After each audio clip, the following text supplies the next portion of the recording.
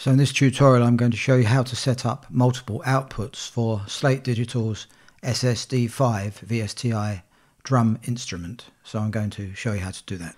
So I'm opening the plugin browser and click on Instruments. I've got SSD sampler here in the recently used list, so I'm going to open that by double clicking.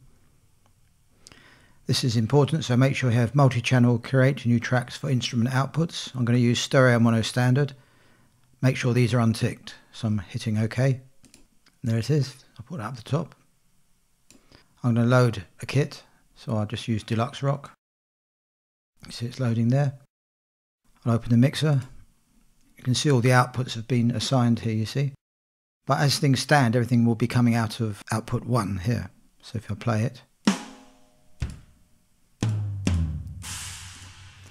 So it's all coming out of 1. But you can change that by going to the mixer here, and there's some routing presets, so I'm going to choose that, and you can choose everything on its own stereo or mono to mono, stereo to stereo, so you've got a choice there. For this I'm just going to use everything on its own stereo, so you can see now that the kicks are all set to stereo output 1, the snares to output 2, and toms to output 3, 4, 5 and 6, and 7 there, yeah, and hi-hat is 8, rides 9, 10 and so on. So we've got the room and overheads 11, 12, and so they're actually 12 as well. Actually I'm going to route that as to 13.